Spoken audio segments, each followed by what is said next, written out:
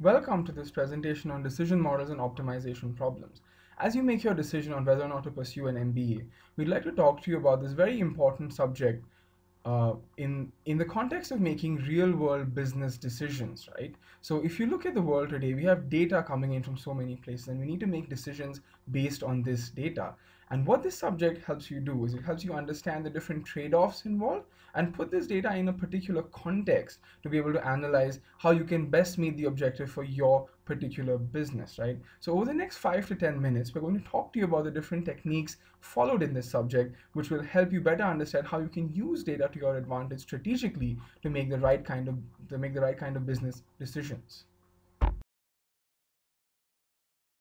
So let's get a bit more specific and understand what we're really talking about. Right? When we say we're talking about solving a business problem using math, there are two key parts to understand here. The first one is a goal, right? Every business has a particular goal or an objective that you seek to accomplish by using these tools. So for example, this could be you want to maximize your revenues. It could mean you want to minimize your costs. So for example, if you're running a manufacturing plant, your goal could be that what kind of products should I make in a way that I get the maximum amount of revenue. Or your goal could be what kind of products should I make such that I incur the lowest amount of cost. These are two distinct goals and will require two different kinds of decisions. And these decisions are made in the context of what we call a constraint. Every business operates under the paradigm of a finite amount of resources, which could be, for example, the amount of labor you have, the amount of machine hours you have. And what you need to answer then is, given this finite amount of capacity or power that I have, what kind of decisions do I make such that I achieve my goal of getting a maximum profit?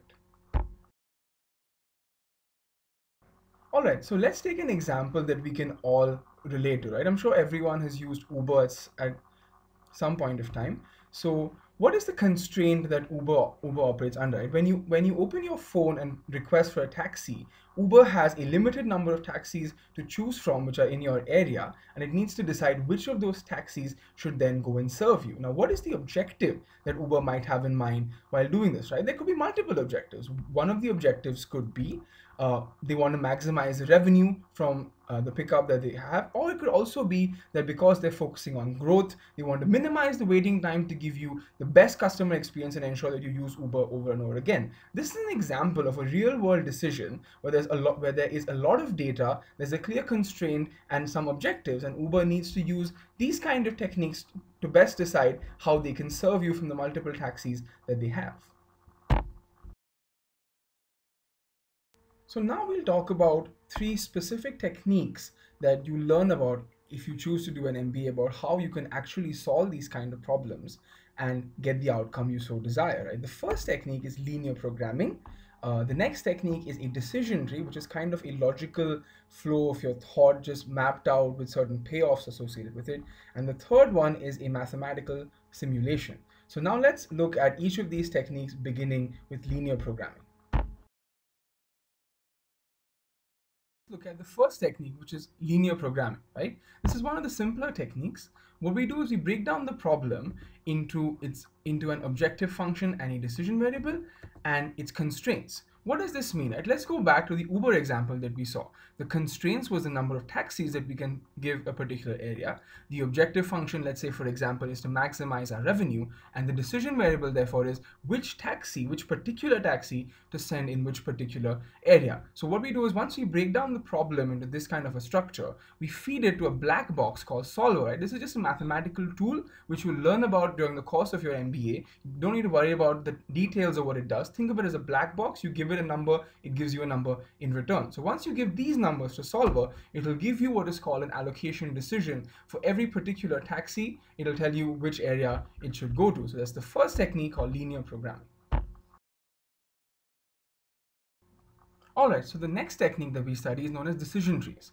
At times what happens is there's some uncertainty involved in our business processes and we need to update our decision based on what may or may not happen, and we need to take into account these risks and uncertainties in a way that gives us the overall best outcome for our business. So let's take for example the very same decision that y'all are facing. That is, should you do an MBA? Let's say there are two things in your short-term career that you're unsure about, which is Should you go ahead and start up, or should you try and get a promotion at work? What a decision tree does is it would look at the probabilities associated with these. So we break down the possibility of doing a startup as two more parts, which is, do you get funding or do you have to bootstrap? And we say, let's say if you do an MBA, the probability of getting funding and a payoff associated with that is higher versus if you don't. And we do the same thing for if you choose to bootstrap. So 1,000 is the payoff if you do an MBA and try for funding, and you lose 100 if you don't have an MBA because you may not get funding. Right here, the assumption is that an MBA gives you a brand, an education, and a network that will help you get the kind of outcome that you want. And we associate somewhat similar kind of outcomes for getting a promotion at work, and we associate payoffs with that. What a decision tree does is you work backward from the payoffs that you have, and you look at what is the expected value of your payoff at every particular node. So we can see that you're under both scenarios, you're somewhat better off if you do an MBA. Obviously, this is based on the kind of payoffs you associate with it. So someone might say that I'm very well capable of getting funding without doing an MBA, in which case the tree would inverse and you would have a different decision. But broadly, what the purpose of decision trees is to help you make decisions in the face of uncertainty. So the final technique we look at is a simulation, right? Why is a simulation useful? What we need to understand is in the previous scenario where we looked at a decision tree, we had two possible outcomes with a few outcomes associated with them. In the real world, we could have thousands of outcomes that might be possible with a particular variable. So for example, if I want to know what my sales will be, and that therefore decides what my revenue is, my sales could be anything between say 1,000 and 100,000. And it's not possible for me to make a decision tree for every particular value, right?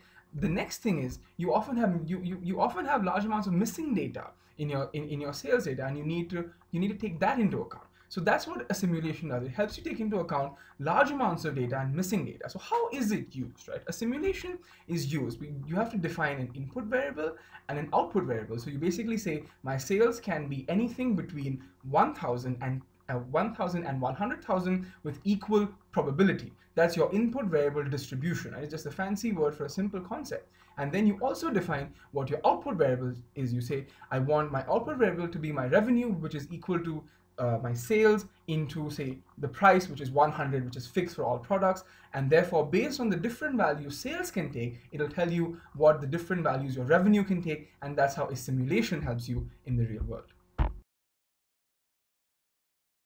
The final thing I want to talk to you about is to help you to get to know your faculty, right? So this is Professor Sumit Kundumkar. He's going to be teaching you decision models and optimization problems if you do choose to do your MBA. This is his background. As you can see, stellar academic credentials. What is also worth noting is that Professor Sumit has been involved with major industry engagement. So he's worked, for example, with a major international airline in helping them understand how they should work on their code share optimization to get the maximum amount of revenue. He's worked with a major e-commerce player to help them build their recommendation engine to map the similarity between products. So you can see decision models doesn't only have applications, for example, in a very manufacturing kind of setting, but it also has applications in very real world, upcoming sort of Gen Y kind of businesses. And this is something that will be very, very useful as you choose to make your careers forward. All right, it's been very nice talking to you. I really hope you like the presentation. If you have any questions, our details are on the next slide and you can reach out to us. Thank you very much for your time.